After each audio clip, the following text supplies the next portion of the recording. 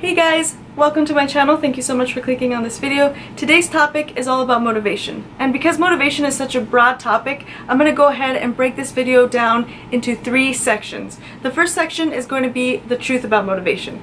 Number 2 is going to be what to do to stay motivated, and number 3 is what do you do when you're not motivated anymore. So if this sounds like something that you're interested in, then please stick around. Also, I just wanted to mention that if you like this video, please leave me a thumbs up and don't forget to subscribe before you leave. It really helps on my channel. Also, check out my other social media. I'm under everything as JackStan520. I put a lot of fitness, inspiration, and motivation stuff on all of my social media, so I hope that you guys come and say hi. And without further ado, let's get into the video. The truth about motivation is that it lasts this long, and it's short-lived. There's no such thing as being motivated throughout your whole journey. That's just not going to happen. And the example that I can give you is, let's say that you're going to run a half marathon. You know, you're in the crowd, you're ready to start, you're at the starting line, you're very motivated, you're feeding off all of the energy, you can't wait to get started, you can't wait to get it under your belt, and you start running. Feeling great, everything's feeling nice, your body's warming up, you're loving the feeling, and then after a little while, about halfway through, you're focusing more on the pain now in your quads, and your feet are starting to hurt, and maybe your calves are cramping up, and you are not feeling as motivated as you felt in the beginning, but you're just going to continue to go, you know, and then all of a sudden a song comes on. And it's your song, and it's your jam, and you're just going with the rhythm of the song, and you're loving every moment of it, and then the motivation is there, and you're able to push for a little bit longer.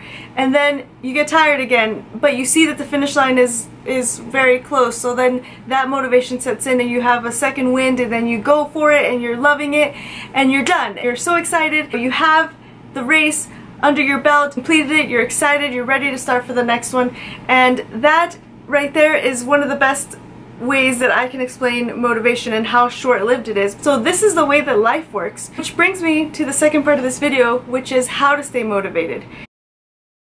Now that we know the truth about motivation and how it doesn't last very long, we need to figure out how to stay motivated. So I have 2 tips for you of how to stay motivated. Number 1 is to make small, achievable goals. Create goals for yourself that are small, that are achievable, that you can accomplish, and that way when you accomplish it, it will fuel your motivation and it'll keep you wanting to do it over and over again. There's a lot of input that's involved when you're going to maintain your motivation. Sit down and you have to say, I'm going to do this, I'm going to do this, I'm going to do this, and do it, and then that sense of accomplishment makes me want to set another goal for the next week. And I do small things like that. So I'll do daily goals, weekly goals, and they don't have to be anything crazy. Number 2 is to document your goals. So make sure that you write down your goals and that you look at them every single day, and that you put them in post-its in your mirror so that you are always reminded why it is that you're doing it and what your goal is, and that it's documented and that you hold yourself accountable for those goals. When I first started my fitness journey years ago, I actually had a little piece of paper. I wrote down a couple of things and I folded the paper up and I put it in my wallet, and to this day, years later, I still have it in my wallet. And actually about a month ago I looked at it when I have a really bad day, like yesterday in fact. I'm doing my diet plan. I had a really bad day. I wanted to quit. I didn't want to eat all the stuff that I was supposed to eat. I wanted to just go and have a donut, do whatever I wanted to do, eat whatever I wanted to do. It's like I didn't care. I remembered what it was that I had put as my goal, and I decided to not do that, and I stuck to my plan. With that said, that brings us to the third part of this video, which is what do you do when you have no motivation? And this is a tough question to answer because this is one that requires some work. When you don't have any more motivation, you rely on what I like to call the 3 Ds. Number 1, dedication.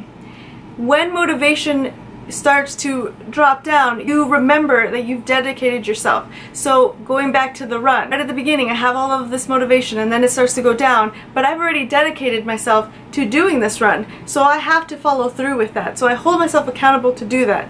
Number 2 is diligence. So this means day in, day out, you're practicing. You're practicing what you need to do in order to get to your goals. When it comes to the run, I'm practicing a certain amount of miles every week, and I get them in, and that is me diligently working towards that goal, towards that accomplishment, and that allows me to stay and continue my goal even if I've lost a little bit of motivation. D number 3 is discipline. Make sure that you're disciplined. If you write down all of the stuff that you wanted to do, all of your short-term goals for the week, make sure that you do them, that you're disciplined, that you follow all of your plan, because that will bring back the motivation, it will fuel the motivation, and then it'll lead you to a successful path. If you have a goal, then most likely that goal is something that's going to make you happy. So you have to be disciplined and do what it is you do need to do to get to that goal. Now, these 3 Ds are so important to remember because, like I was saying, motivation doesn't last long. And we want to make sure that we're successful in the things that we want to do. And learning and thinking about those 3 things has helped me so much in my life, and I hope that it helps you guys. That is going to conclude the 3 parts of this video, and before I go, I just wanted to remind you that even if you may not feel 100%, you can always give 100%.